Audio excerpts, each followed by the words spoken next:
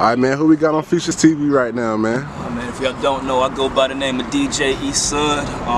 The Street Execs, the Real University, No Stress Campaign, you know, Carolinas, 336, High Point to be exact.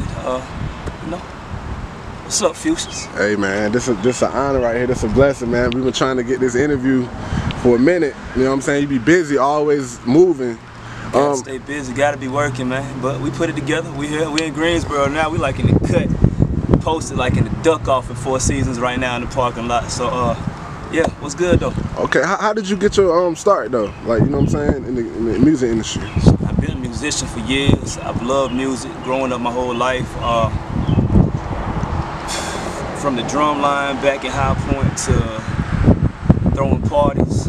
I think that's what it really was, man. Just parties, and even in middle school, I had a CD burner, so I was like just jugging CDs. That's my hustle. Music's always been my hustle. You know what I'm saying? So that's really all I've known.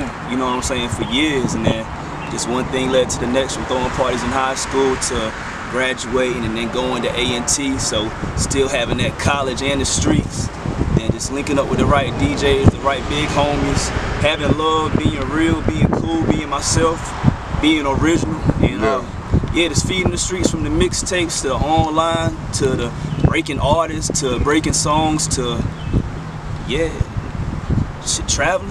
Yeah. Linked me with Street Execs,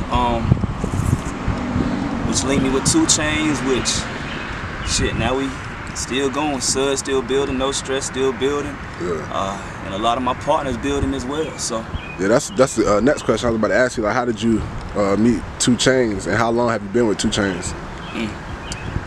Was he with the Titty Boy? Yeah. Okay. I've been rocking with Street Execs since about my dog Jay White. He introduced me to DJ Techniques when we went down to Tunica, Mississippi for the SCA Awards, and that was like probably 2009. Yeah. So you know, I'm real heavy with my networking. You know, that's really what a lot of people know me for, from just building relationships and just networking. You know what I'm saying? So yeah, I just linked with Technique. You know, him and Al, they were Street Execs at the time. Him, Al, and Jason back in 2008, 2009. Yeah. But just Technique lived in Atlanta, so shit. With Nap's crew, we used to go down to Atlanta once a week, every other week, just to hit the open mics. Yeah. Just to move in the streets, same way we move up here. But it's taking it to where it was a little bit different game going on as to where we could still learn. You know what I'm saying? And came back and applied those moves here, but. Every time I went to Atlanta, I always plugged in with Technique. Okay. You know, whether it was going to the office, and then, you know, after a while, I was like, Al and Tech, like, "Sir, bro, we love what you're doing. You always got new music. You putting us on shit. You working your artists. Yeah, we need that on our team. Like, here go the Street Exec shield. Like, do what you do, but add that Street Execs for us. Like, pipe us up in the Carolinas. Let's take this thing, you know. And shit, now we worldwide. We international with it, bro. That's what's up, man. So, like, you know, somebody that's watching this interview right now, a DJ or a rapper, they probably think that when they get in the game, they're gonna start making money instantly. Right. How long did it take you to really make money in this game, in this music industry? Man, like I said, shit, 7th grade, it was $7 for my playlist CD, or it was $10 if you wanted me to burn the songs that you wanted me to make your list. So shout out to Napster and LimeWire right there, you know what I'm saying? But me and my boy Rupesh was the only one jugging under the, I guess, the music, and that wasn't even on a DJ tip at the time. It was just my music selection. And I had a way to, I like these songs. I want you to hear these songs. Like, I was putting people on game already. You know, and I've been cool for a little while. Like, I had some popularity, like, shit, middle school, high school, like, you know, I had friends, you know what I'm saying? I was cool with folks, so, like, you know, I was just supplying people with the good vibes, and then, like I said, that led to parties. So this has always been a business for me. Yeah. Like I previously said, this is what I know, bro. Like, this your life. This is what I know. Like, this is really what I do. Yeah. So it's always been a funding for me, you know, like in middle school and high school. So I didn't have to ask my parents for a whole lot of money, you know what I'm saying? Like in high school, when I really started doing the parties, like my first party was with some of the guys in the drum line with me. Yeah. And, you know, we rented out the YMCA in High Point. I was like, yo, shoot, this is cool to see this kind of money, like on some 10th grader, you know what I'm saying, situation. So, you know, everybody didn't stay down with the parties, but that was what I really had my vision in. So the first one, did you really make money like that, or I mean, for yeah, we bust down like. We probably bust down like after our bills, we bust down like a cool $2,000. Damn, so okay. I mean, that's like 3 or 4 ways, but yeah, still, bro, like that's still big for like one party. And then I got into throwing like I started coming to Greensboro real heavy on the party scene, like back when Big Boy and Z Tweezy was doing the parties, like in Club Fluid. So you know, really, that's when I guess I took it to another level. When Big Boy was like, yo, so, like he just made an announcement one day. He was like, yo, if anybody want to be on the street team. Or he ain't say to his, I need 2 people from each high school to meet me in the back. Yeah. So I went back there. What the hell he talking about? You know what I'm saying? I want to know what's going on. Yeah. So I was the only person back there from High Point, period. It's like 4 high schools in High Point. So it's like, you know, you got the people back from Smith, Dudley, Ragsdale, everywhere else. Like shit, I hold down all the high schools. I can't wait. I already be going to all the football games. If you know what I'm saying. So like I said, I be moving and. I just like being out, period. I'm out here, you know what I'm saying? That's what they're saying, well, I was out there. Okay. So, what was I saying? Yeah, that's what that was, and like I said, man, it's really, a lot of it really comes natural, bro, but like, the team, I don't know how the ideas come up, bro. We got a strong team of individuals, everybody's creative, shout out to street execs, like, even from the Pink Trap House to the Dabbing Santa to, you know, like we I guess, here go my #1 marketing strategy right here. If you think it, do it. Put it into motion, man. Just do it. Ain't nothing impossible, straight up. Like, if you talking about it, do it. If you want to get a billboard, cut the check, do it. Like, it's a way to do things, man. Build your relationships. That's a great marketing strategy right there. Yeah. Build your relationships, be original, and if that's what you're gonna do, you gotta do it every day. Okay. Now you seem like a real cool dude. You feel like you don't really have problems. Bro. Same to you. Have anybody ever like burnt a bridge with you before? Yeah. Yeah. Somebody ain't agree with what I was doing when I ain't even gonna get in like real disrespect. It done happened before. Like I ain't like the way they came at me. So it's like, bro, this what I do. You know, it made me realize even more. Like, other than me being a grown ass man, it's like, shit. This. I choose what I want to play. You know what I'm saying? I ain't supposed to play nothing, but you can't please everybody, bro. I think that's what it really is, and that's when I realized, yo, it's even more. I gotta tell you, it's a real business, bro. Like, it was a lesson learned. I think that's what it was. Like, it wasn't a burnt bridge. It was me learning a lesson. Like, okay, you can't be showing all this love out here, because the second that you can't, I guess, do the thing somebody wants you to do for them, then it's like, so yeah. So might have burnt bridges, but it's all good. Ain't no hate, ain't no nothing going on like that. Yeah. It's all that, and it's been a few folks that like, it's business, bro. You know what I'm saying? It's a business, so but it's like you can't get in your feelings over this stuff. I think that's what it really is. Yeah. Like, feelings got involved. And you can't have no feelings in this business, bro. If you gonna be in this business, your feelings gotta be out the window. You can't be soft. Boy, folks gonna say some mean things to you. Yeah, bro. people came at me crazy.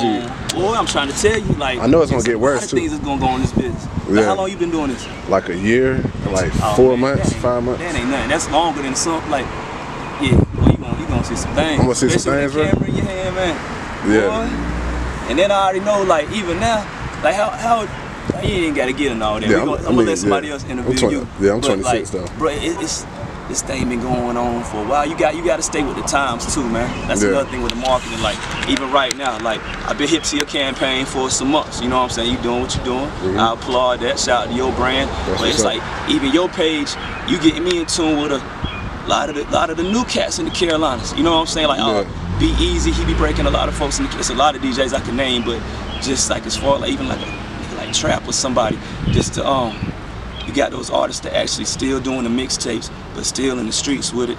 Plus they got they I guess they got they viral with it too. So that's what you're doing. You providing that platform for folks. And that's one thing the Carolina needs. It's like folks go to Atlanta, folks go to the West, folks go to New York because that's where the industry is. In Carolina, it's like we got to build the industry here. You know what I'm saying? Yeah. So it's gonna take folks like you.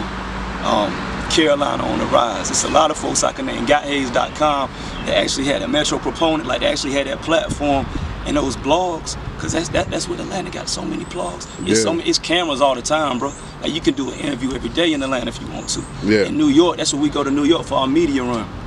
West Coast, that's where a lot of labels at as well, like media runs out there, so folks gotta want to come to North Carolina to pull up on Futures TV. You feel what I'm saying? That's right. To pull up on whatever other blog. So it's like we got to create that market here, and that's really all it is, man. So you can't be mad at J. Cole. Cause I've been seeing a lot of stuff lately about, am I gonna get on the stage? Bruh, if you ain't hot, you don't need to be on that stage just because you from Carolina. That's all it is to it, dog. You got to be working out here. Can you sell tickets? Are you a brand? The groundwork. Are people rocking with you? Are you hard? Like, come on, bro. Yeah. And that's what you're doing, though. Like, you're giving a platform that's letting the people decide. Like, I'm putting you up here, but it's up to the people if they rocking with you or not. I'm giving you a platform. Now, what you gonna do with this platform? Yeah. Don't just drop this one video or pay me to drop this one video. If I show you love on this one video or post, like, folks gotta follow up. All right, Futures, what we gonna do, bro? I wanna pull up on you for the interview. You know what I'm saying? Like, facts. It's a little bit of free game. We ain't gonna go all this. You got stuff to do, I got stuff to do too, and I'm sure we'll bump heads a few more times, man. Okay. So. And I seen that you was at I think I want to say 200,000. Was it followers or 100,000 followers on Instagram? See, I was capping a little bit when I said 200. I was probably like at a cool 70 or 80, and then they banged my page for copyright infringement because I'm signed up as an artist as well. Yeah. So it's like just putting other songs up, other artists up. Yeah. And so they could take my shit I don't down. have the rights to it. Yeah. You know what I'm saying? Like it's like they was flagging me a whole bunch. Oh, they ain't do nothing. They was flagging me a whole bunch, but I'm sitting here like, all right, they can't be talking about this song. You know what I'm saying? Like, they ain't on me for real, for real. But then one day, I got off a flight. I looked at my shit. Wouldn't let me log on. Wouldn't let me log on. So I'm thinking somebody hacked my page or something. And come to turn out eventually, like, cause I had, I'm getting brothers to check the label to see, like, yo, can you help me here? I got relationships in Instagram. I'm thinking. Yeah. Everybody directed me to the same one or two people. Eventually, it was like, shit, yeah, copyright infringement. You know, you weren't owning the rights to the song, so yeah, be careful on that. You know, and you know, it's folks out here with way more followers than me to be posting songs, but I don't know. It's all good. Bounce back ain't nothing, man. Have that effect? Plus, I'm really out here, so but that was it's all good. Have it affect you a little bit though, like affect your brand and stuff? Like just a little bit. That's a question, bro. I don't know, bro, cause I really be having relationships. Like I feel like a lot of them folks to follow me. And I was following a lot of folks on that page too. Like, I was probably following like 4,000 people for real. Yeah. It's like, dog, I really be having relationships out here. So, yeah, it's a lot of folks.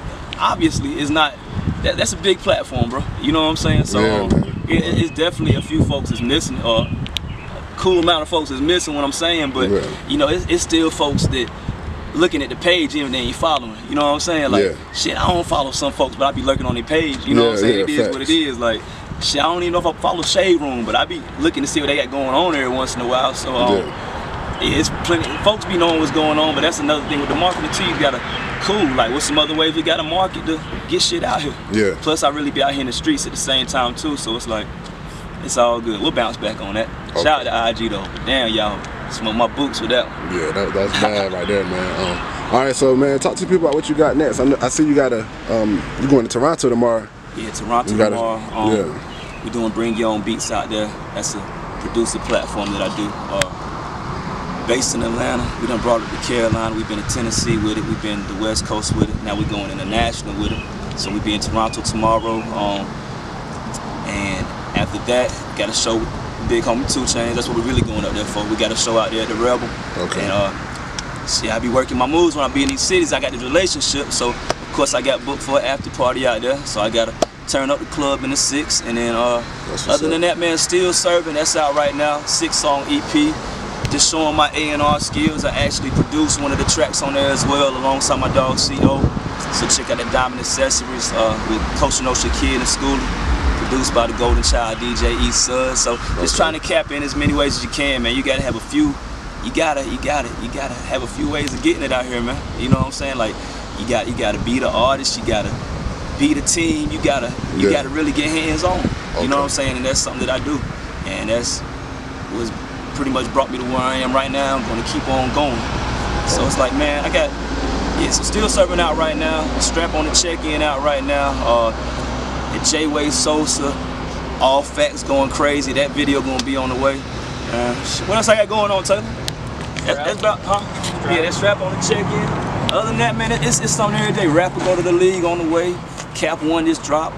Dolph out here giving 40 bands to folks that just lost their job. That's love. Yeah, I seen that. Schoolie going crazy, Kid going crazy, 217 going crazy, Hollywood YC. Go ahead and get familiar with that name. He going crazy. He'll be up here in a week. So what else we got, bro? Yeah, man, our team going crazy. Anybody else? We had Tigo going crazy, Gianni going crazy, the baby going crazy, Esudd going crazy. Everybody out here going crazy, man. Get to work, bro. Straight up. We out here working. Yeah. Get your ass to work. Let the people know where they can follow you at, man. Esudd. That's the new page. SUDD. 3 times. Shit, man. Esudd.com. Other than that, we out here for real, man. I might bump heads and I'm going to the mall right now. Give me something. A little something to throw on, man. So, yeah, we out here. Esudd on the check-in. Futures TV. Appreciate the love. Just keep it going, man.